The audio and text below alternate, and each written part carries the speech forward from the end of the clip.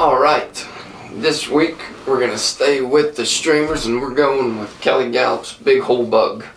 This one obviously he did for the Big Hole River down there in southwest Montana. Phenomenal river if y'all ever get a chance to go out there and fish at. It's a good one for sure. Another articulated pattern. We'll go ahead and get right into the tying here. The original on this one was a TMC 8089 for the back hook.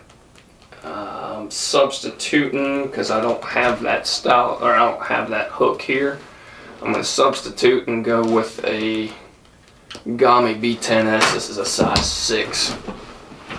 It's probably a little bit bigger than what Kelly used originally, but this is the closest thing that I had, so this is what we're going to go with. But the original one, I'll have it in the material list as I do for all the videos, was a TMC 8089 size 12. And so we're going to take our thread right to the point of the hook here. Usually with the, the 2461s, we'll go back to the barb of the hook where it starts the ascent. We're just going to go right here in the front, right in the front of the hook for this 8089. And you could actually even advance that forward just a little bit if you wanted to. But just for my reference, this is how I typically tie these, is right off the point of this hook. So that's what we'll stick with on this. But if you want, feel free to move it forward a little bit, because we're going to have a lot of, all the back portion is Marabou. So I mean, it's very easy to cover up everything. Alright, so we're going to go probably 1.5 times the length of the hook, and this is just yellow Marabou right on the top here. And then I just have a brown thread. This is a brown 6/0. So we're going to go ahead and tie this tail in right at the point of our hook. Then I'm going to grab 2 strands of copper Flashabou. Make sure that's 2, looks like it.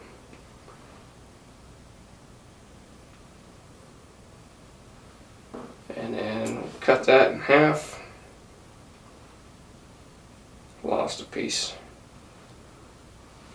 There we go. Cut that in half and then just lay this, just some internal flash.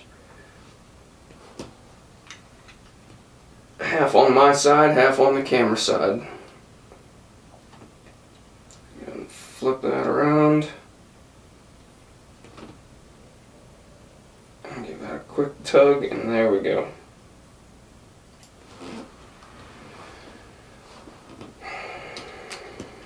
Now, as always, when you're working with this Marabou, just advance this stuff forward just slightly. We'll take it to our halfway point where we're going to tie in our next stacks. And we're going to go with some brown. Now, for this pattern, it makes the back portion look so much better if you start with, just your regular Marabou for your tail, your nice straight thin stuff, and then as you progress to the front of the hook, get the absolute wispiest stuff that you can find. It just fills out the profile a lot better. It makes the fly look better, in my opinion, if you get the wispiest stuff that you can find. So we're just going to throw this right on top. Flashabou kind of got a little funky on me there, but I'm going to let it be. If I have to, I'll just cut a piece of it out if it doesn't want to cooperate. I'll show him. So, just advance this, like I said, to your halfway point. We're not putting any body material down. If you want to, you can throw some zap on there. Yeah, that thing's not making the cut. Get out of there. If you want, you can throw some zap on there, but I would advise against it just because it'll wind up, when you throw your subsequent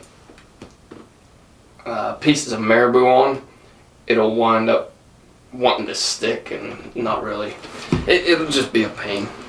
So, not really necessary to throw any glue down on that thread. So like I said, with this, we're going to start going with the wispier pieces. Here's one that I have for yellow. You can get away with not having the wispiest pieces in your yellow, but just because it stands out, it seems like that stuff fills out a little bit better. But certainly for your brown, you want the... It's almost on the borderline of being unusable, quite honestly. And then I'm just going to take this back probably to the 3/4 point. And if you want with this one, you can advance all the way to the front and double up, one on each side, top and bottom, so you wind up with 4 stacks. The biggest thing is just make sure you fill this out and you're not able to see your body material. Or your thread, essentially. I mean, if you can see a little bit of it, it's not really going to hurt. But like I said, you do want this back portion really full. Adds to the swim a lot as well. The nice wispy Marabou adds to the motion on the tail. So now here's where we're going to get really selective on this brown. And I'm going to pick both pieces out that I want to use right now. I have a backup pack just in case I can't find something that I want to use here, so bear with me for a second. But like I said, this is a critical portion of this fly, so I feel that it's necessary to go through and take the time and explain this, and that way you guys are able to see exactly what we're after here. That one's close. That one's garbage. That'll never get used. To the trash. Oh, that would have been a good one, but it's not full. Okay, so here will be... Oh boy. Who would ever guess looking for a junk plume of Marabou would be such a difficult task here. That one I can make work for my second piece if I can't find anything better. But we're going to the backup pack. Going to the backup. See if we can't find something a little wispier. There's a good one right out of the gate. Oh, let's see here. There we go. That's what we're after. See how nice and wispy, and like I said, it's almost a junk feather, but it fills out so much better than using these nice, clean, straight plumes that we typically use for streamers. Here's another decent one. Less bulk on it too.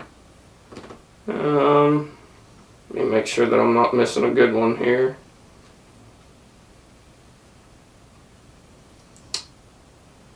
What about you?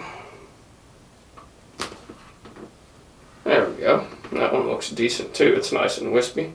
We'll use this one for our second. I have just a mess of Marabou on the bench now. After I just chewed up 1.5, 2 minutes of video searching for one. Thanks for staying with me there. I'm sure that was highly entertaining. So we're just going to throw this right over top and to the 3/4 point yet again. Just tie this in, get it secured. Take it right back where you left off with your yellow. And then I'm just going to bring this right to the front, leaving myself a little bit of room because we're still going to get 2 good stacks in here. So now with these, I lay these almost completely over all the way to the back.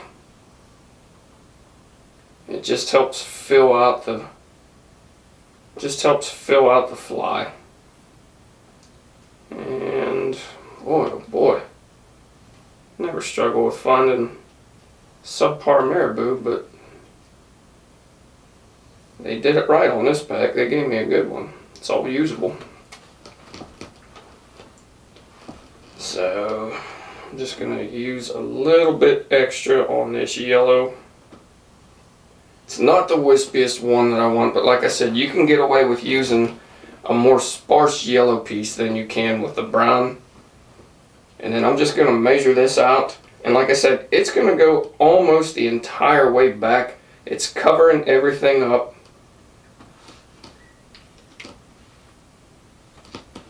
Just adding more bulk. It's all we're after. So there we go. And if you have to, if you have a real sparse yellow, and I'm kind of right on the borderline of that right now, I'd like that to be a little thicker, but I'm going to omit it. If you want to, and all you have is a really sparse Marabou, go ahead and put down 2 stacks. Just do 1 on each side on the bottom and you'll be fine. So this brown is nice and thick here. This is what we're after. This is the nice wispy stuff. The stem isn't too awful rigid. I mean, it's close. You can't really see too well there on that stem. I mean, it's a little thicker than what I would like, but we're really not using much of that portion. The majority of that is going to be in the section that we cut off. And like I said, I'm just going to flip this the whole way back.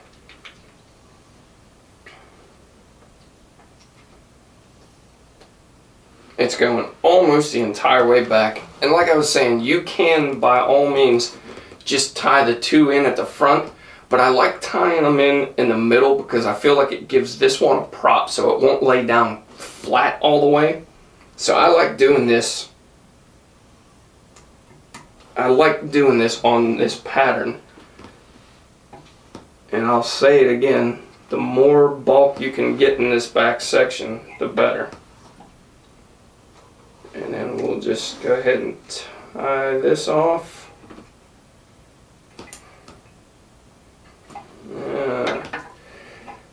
Didn't quite like that knot, so I'll give it 1 more. Got a little sloppy there. Speaking of sloppy, wait till I zoom out and you see all this chaos going on the bench. But there we go. There's the back portion of the big hole bug. You can see it's nice and filled out. It's nice and thick. It's just going to add to the motion on this fly.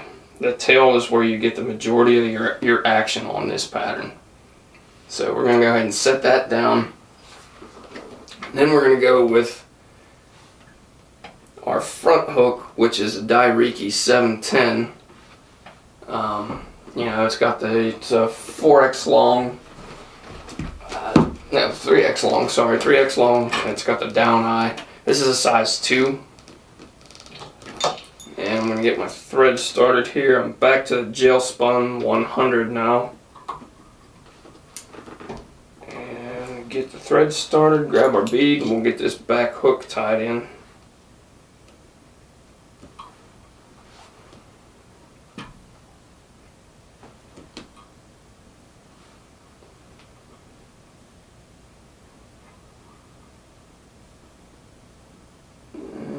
Looks decent. That looks decent. Give this a quick turn just to make sure everything lines up, looks good. Shorten up my connection just slightly. And then go ahead and tie this all down. Get this section in.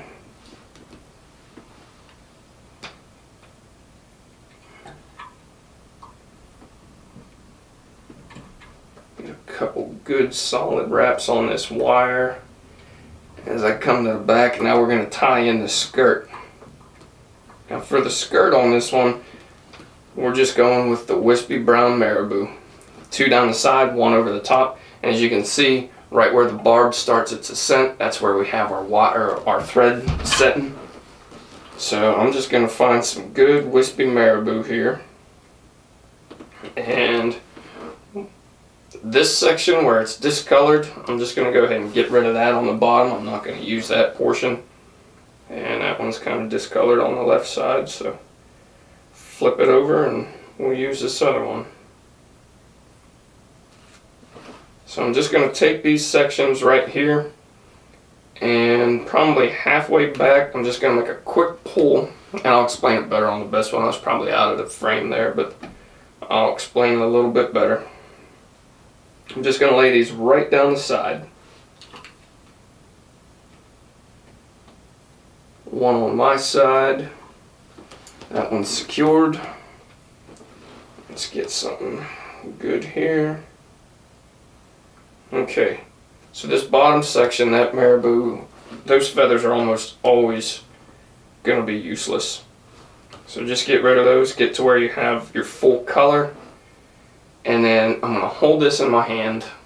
I'll explain this a little bit better. If you try and use all this stuff right here, I mean, it'll cover up and it'll cover up your connection, but it's going to look pretty sparse and you're going to need more materials. Just do a quick pull like that. This is the stuff. It's just a little thicker. It just covers up your connection a little bit better. So I'm going to lay that past the bead going into the front section of Marabou that I tied in for the tail. There's that, and then I'm going to get one more piece and I'm going to set this right over the top. Now with this, I'm using the wispy tips because I want it to merge into the back portion on the tail. I want a nice little seamless connection there. Just kind of spread those out.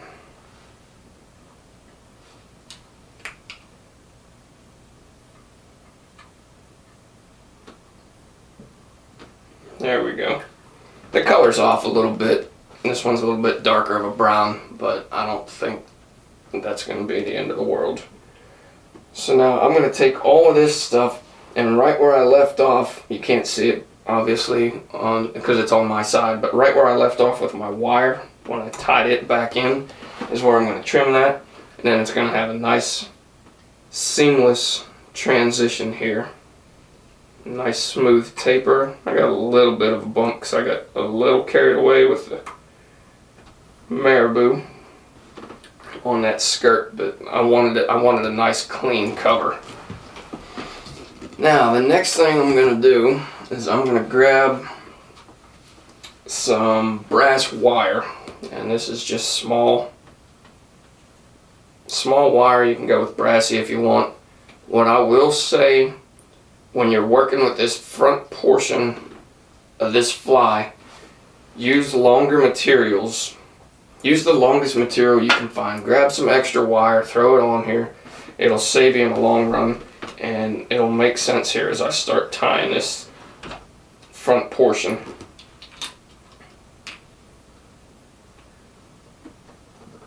Okay, get your wire tied in, bring this back around, hook your wire, tie that in, that way it's not going to slip out on you, and get this out of your way for now. I probably got a little bit too long on that one, but that's alright.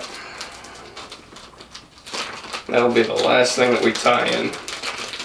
Now we're going to go with two sets of rubber legs, one in the back section, one in the front, and I'll show you here once I get this picked out. Where are we at there? So we're going to go two sets of two. Oh, come on. Stuff's sticky. Come on. There we go. Now, I'm going to cut this, and I'm not ripping these, and I'll explain why here in a second. I want these to stay together.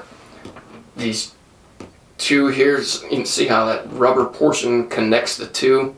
I want those. I don't want singles like this stuff right here, like these, you know, see where they're not connected on the one end. I don't want that because it is a pain in the ass to work all your material through here. So keep them connected. Keep them connected until the very end. So we're going to go ahead and just a figure 8 right over top of these legs. Go one wrap, two wraps, pull them tight.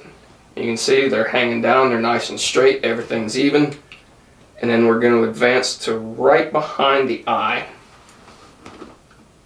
Same thing, we're going to take a section of 2, keep them connected. It makes life so much easier when you start winding all this material through there. Quick trim. And it looks like that one's going to stay. It's just hanging on by a thread, so I'm going to pick 2 new ones. Take the extra time right now because it'll save you a ton of frustration later on through this fly. Son of a... Speaking of frustration.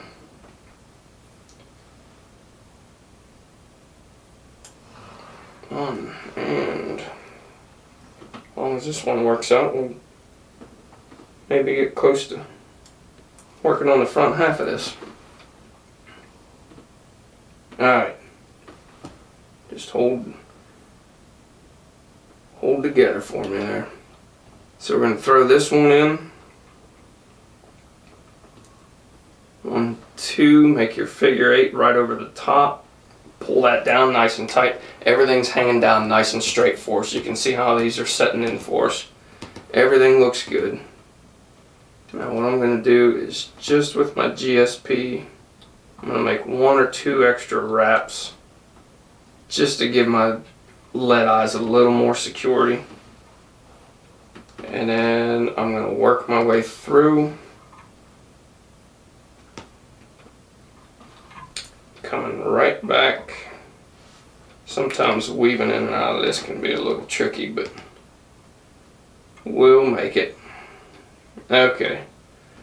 I should have tied this in beforehand, and then I wouldn't have to go through twice, once with my thread and another time with my body material. But this is just root beer medium Estaz. I'm going to pick this off to where I'm just tying in the nylon, just tying in or cotton, whatever the heck it is. I'm catching a little bit of Estaz, not too bad. Not too bad. This just reduces bulk at your tie-in point. And then I'm going to take this to the front.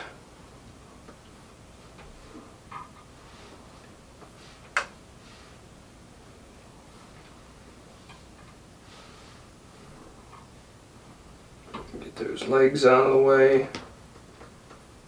Bring that right there. Okay, so typically I don't cut this Estaz, but because using the rotary function is not an option on this one, I'm winding it by hand, and I won't keep it on the card, so there will be a little bit of waste on this, but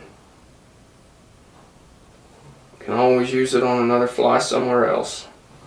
So we're just going to start wrapping this, and the same thing as always when you're working with this Estaz, you know, get about 3 to 4 good wraps in, and then just anchor your material. Pick your legs out, and then tie right in front of them. See, when I get done wrapping that, they're still hanging down nice and straight. I didn't interfere with how their orientation at all. Now this is where working with the longer material helps out a lot, because you can grab it below the legs and it won't have a tendency, you won't have a tendency to catch the legs with your fingers when you're wrapping this. Let me see here, I'm going to bring this back. That looks pretty good. Get 1 wrap right in front of the legs. Get back here.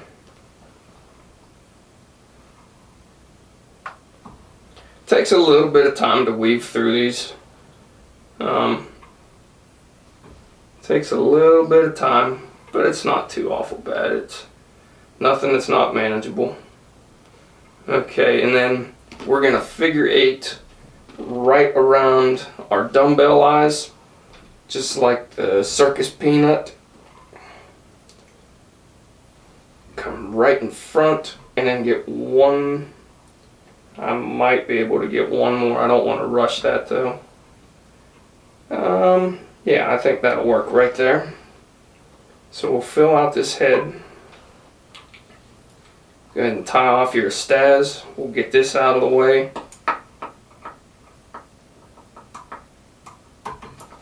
And we're good. Peel some of this back. Just make a couple of nice clean wraps there. And then the last material that we're going to tie in is just a Sculpin olive strung hackle. Strung saddle.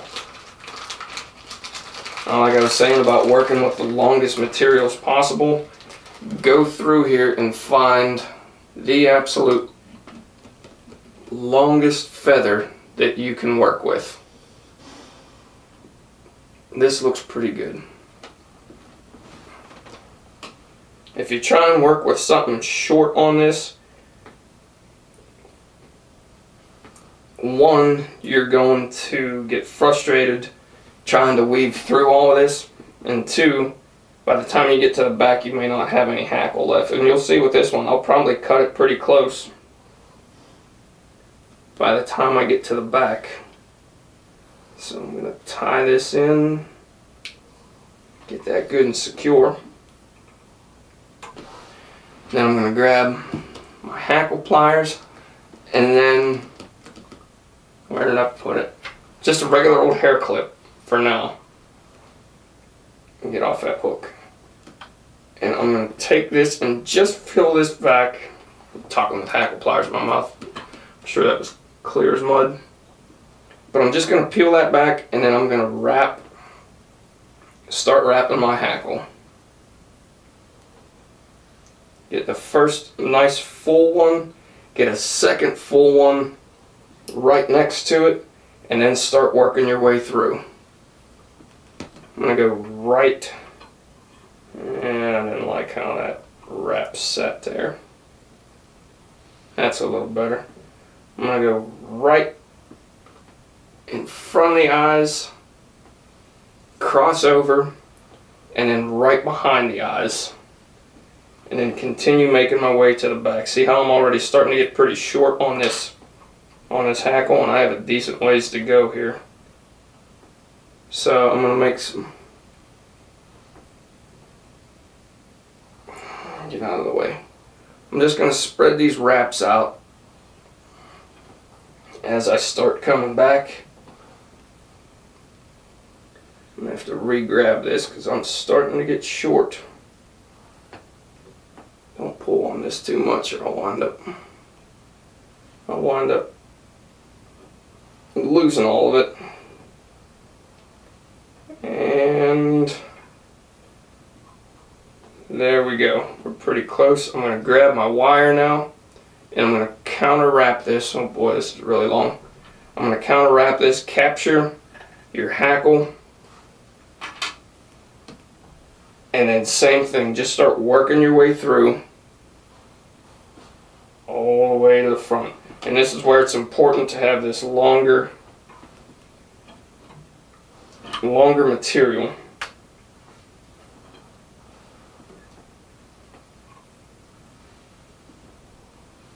As you can see, my hands are out of the way. I'm not worrying about trapping those legs. And let me get one more wrap right in front of the eye. Make sure everything's captured. We're good to go.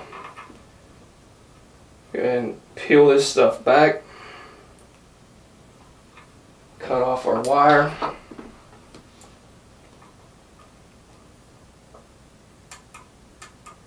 Oh, where are you at? There. There we go. Now just kind of throw this, hold your hackle back, and it's just going to kind of flow to the back as you tie your next couple of wraps in. Go ahead and whip finish this. One more.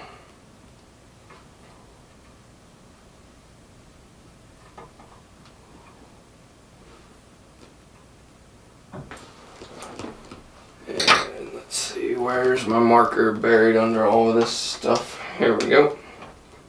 Just touch up our thread. It's just a brown. You can use olive, black, whatever. Just dull down that white. And then the last thing we're going to do is we're going to grab our legs.